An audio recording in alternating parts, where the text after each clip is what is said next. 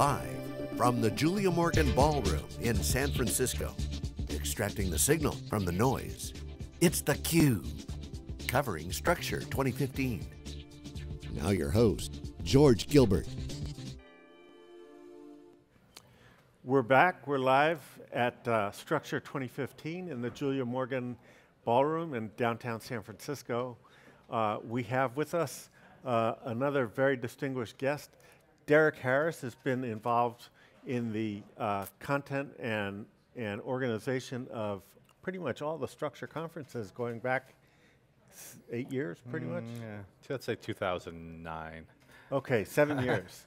All right, I was never a math major. That's all right. I wasn't with GigaOM for the first Structure conference. I was just an attendee. Well, so Derrick, tell us, so you've got, you know, a pretty long, a longitudinal view of how these conferences evolved. Maybe tell us, starting, you know, back in 2009, what the conversation was about then and how it's evolved since.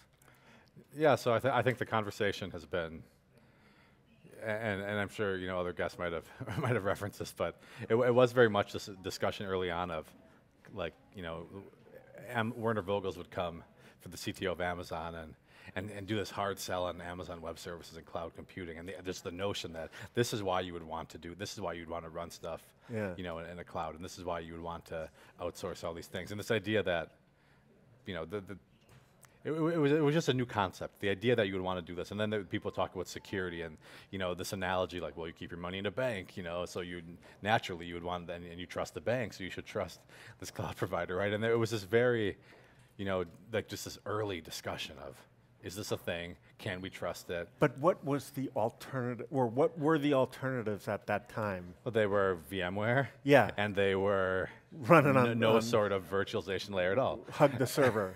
Yeah. And so, I mean, those were the options. And it's funny because, yeah, and today the discussion is not like why you would do that. It's what's the best practice. It's like you're going to do that. What's the best practice and how efficient can you do it? And you know, I mean, or maybe it's just how much, right? But it's not, yeah, it's not even a question anymore that you would do that. And then I think another thing that I thought was fascinating actually was, we had a lot of talk about databases and NoSQL databases and stuff at the early Structure conferences, and there was this debate, well, like, well, SQL can't scale, and you know, NoSQL, here comes Couchbase and MongoDB and Cassandra, and all these things are coming around, and they're gonna, oh, Oracle's so dead. Like, but then in time, I mean, this is kind of the evolution, right? But then we've come back, and I think this is the case in a lot of things. Some of that excitement, I think, was necessary to get attention, but then it was dialed back, right? Or co-opted. Well, to some extent. To some extent, co-opted. To some extent, you said, okay, yes, these are legitimate. It's not as if this is a stupid idea, but we're still going to run MySQL. I talk to so many companies now, it seems like, or you know, I shouldn't say so many, but enough, and some some everyday type name companies, and they're like, yeah, we tried this.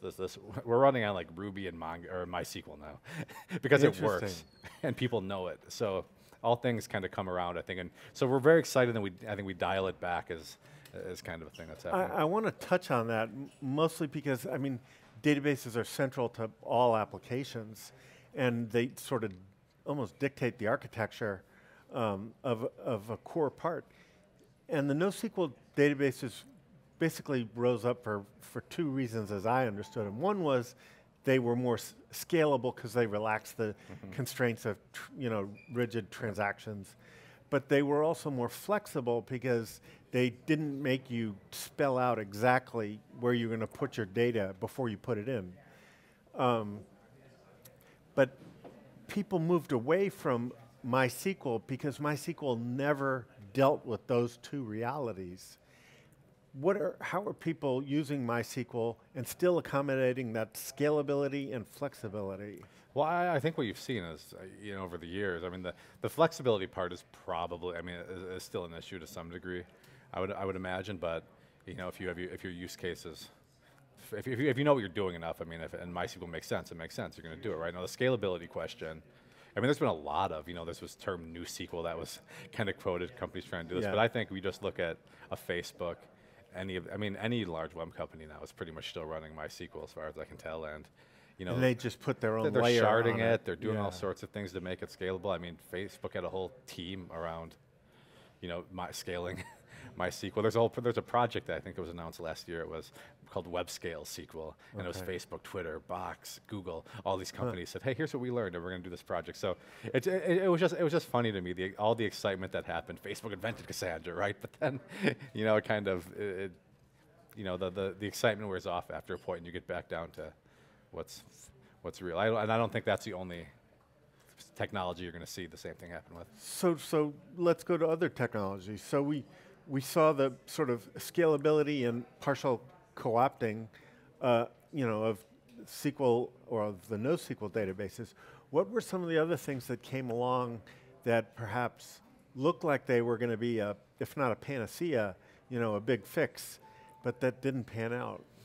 I mean, I think you could go back and talk about, and this is still evolving, but the hybrid cloud, the private cloud, OpenStack was a thing. When OpenStack came along, people said, "Oh my God, this is, you know, look at these. This is gonna. We need this alternative to Amazon and VMware, and this is gonna be it. And look at all these companies backing it." And then in time, well, I mean, I don't even think we need to go into too much detail. It hasn't proven to be that panacea in most cases. I think containers are going to be a thing where there's a lot of excitement about Docker and Kubernetes and these things now, and understandably so. On the other hand, that's not, you know, the whole world. I don't foresee moving to Docker containers anytime soon. You know, when we talk about Google runs, Google still runs. You know, it's resource isolation. It's containerized, but it's not Docker, right? It's not as if that notion of containers begins and ends with that sort of thing. So I think we need to have just a broader view and take these things and really understand. You know, I think people need to think about these things. They need to, and this is why I like these early discussions. But you know, then when it comes down to actually putting it in production and building companies around it, I think you know, that's when you start seeing be pulled back a little bit. Okay, so looking out a couple years, what are the things? And we know you're partial to I might. Mesos. But what do you think the world would look like in a couple years when we come back and, you know, talk to you, including, you know, how Mesos might remake things? Well, so I mean, I think, I mean, pardon my bias, but I'm sure you've had other people from companies on talking, so I'll give my spiel. But I think that if you look at what Mesos and Mesosphere are trying to do, I mean, you know, the idea is essentially to build what we call a data center operating system. But the idea is you take all your resources, you look at them as one big computer, like Google does, by and large, and you start programming against those APIs. And so you stop, and you don't have the notion of, well, I had a VM, so if I had like whatever, if I had 4 servers, and I use a hypervisor on that. Now maybe I have 16 servers, right? And now so I have 16 servers to manage. Our idea is I have 4 servers. Now I have 1 computer. It just has the resources of all 4 servers. Got it. And I'm going to write a job that says, not I need this many nodes or machines. I'm going to write a job that says I need this much CPU, this much RAM, this much storage. And you just let the software deal with where that goes. You don't have to spend your time dealing about that. And so beyond that, then it's this idea of, well, one thing we'll do, so you can install, you want to run these complex distributed systems? Yeah.